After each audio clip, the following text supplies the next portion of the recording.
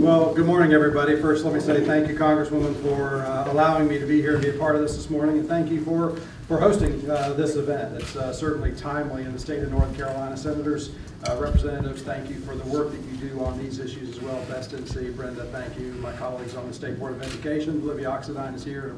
I'm sure others as well. So many of you have been working on these issues for some time, and you're very passionate about it, but I think this is really the perfect storm in so many ways of good things coming together to impact rural North Carolina and our rural schools across our state and really our rural communities in general. And I really want to talk about at some level a whole community solution, but we'll focus on schools today.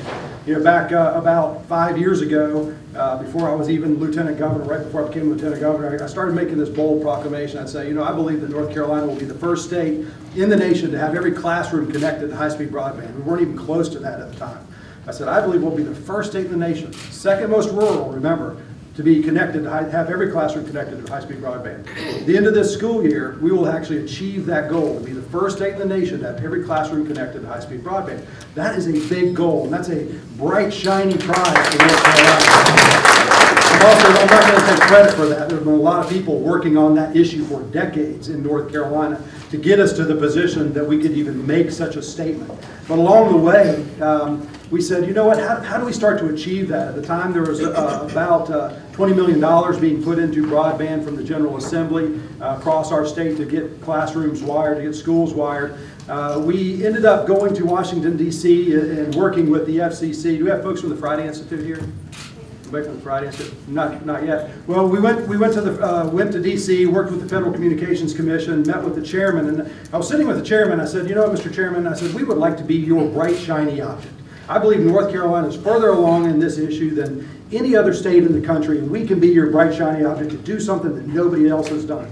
And he said, you know what he said? He said, we agree. We want you to do that. And we came back to North Carolina, and we worked with our Senator Brown and his team to say, what can we do in North Carolina to leverage an additional, we need an additional $12 million, got to $32 million, leverage that $32 million against $65 million from the federal government, $100 million a year going into connectivity to connect those classrooms.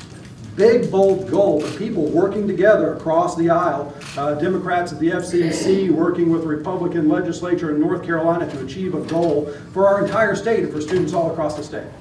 Well, we're getting ready to achieve that goal. We're doing great things. The perfect storm's coming together with devices, the cost of devices being lowered, the cost of data and connectivity being lowered to a point where everybody can afford to do the things we're doing, the content and curriculum being developed to be delivered on those devices. So students in poor rural North Carolina have the same hope and opportunity for an excellent education as students in wealthier parts of our state that have had for years. And shame on us in this day and age that we still have schools that are not at par with one another across our state. We have all the tools and resources to do this. I always couch this in saying this, you know, we didn't worship the pencil, let's not worship technology. Don't worship the computer. It's a tool that we use, but it's a tool that will help bridge the gap of education that's existed in this state and around the world, quite frankly, forever. And I believe we're going to be first. We're going to be on the cutting edge to do this. But one of those components is last mile connectivity. And we can figure this out just like we figured out getting broadband to the classroom. This is infrastructure. Broadband to the home, broadband to our communities, infrastructure just like roadways and railways and the like are infrastructure to our communities. And so we're going to work on this, and we are going to figure this out. The Bright Futures Act is a step in the right direction. We are working in the right direction to make this happen, but I also believe that there's another perfect storm coming together here to make that happen. I'll be spending a decent amount of time in D.C. working with the administration up there to say, you know what, we not only need to connect our houses for education, because providing education opportunity to students is critical, but think about the issues like telehealth.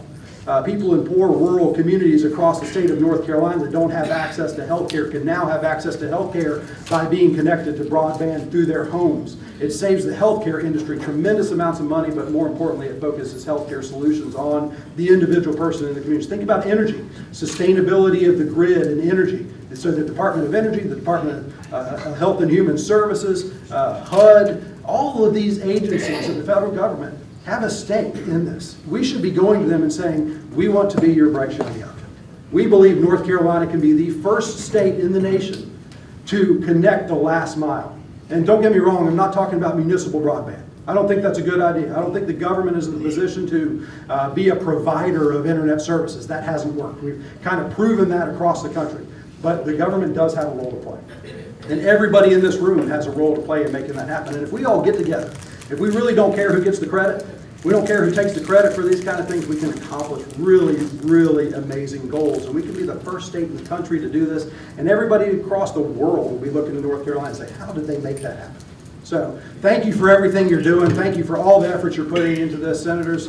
Thank you for all the efforts you've been putting into this for years to make this happen. And we'll look forward to a bright future in North Carolina. Y'all have a great day. Thank you.